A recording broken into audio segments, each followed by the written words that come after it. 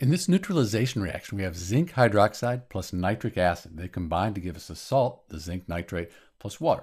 So let's balance the equation, and we'll use a bit of a trick to help us along. This nitrate group, this NO3, that's a polyatomic ion that stays together. We have it here and then right here. So I'm just going to count it as one item, and that'll make the balancing a lot more manageable. So let's count the atoms up. We have 1 zinc, we have 2 times 1, so 2 oxygens.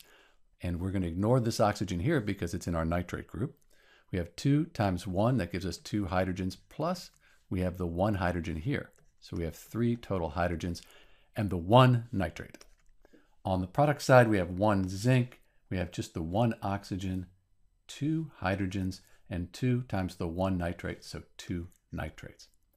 We'll leave the oxygens and hydrogens to last, so let's begin with the nitrates by putting a 2 in front of the nitric acid.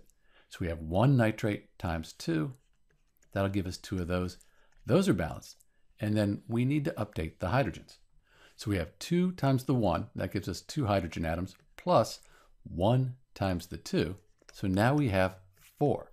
So we could fix our hydrogens. We have 4 here and 2 here by putting a coefficient of 2 in front of the H2O. And I think that'll fix the oxygens.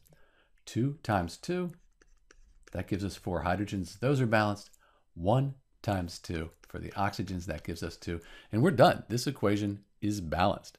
So when we have something like a nitrate ion that stays together in the reaction, we have it here and here, it's really useful to consider it as one thing. It makes the balancing easier.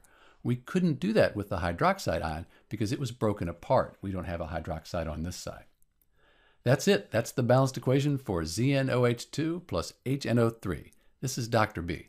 And thanks for watching.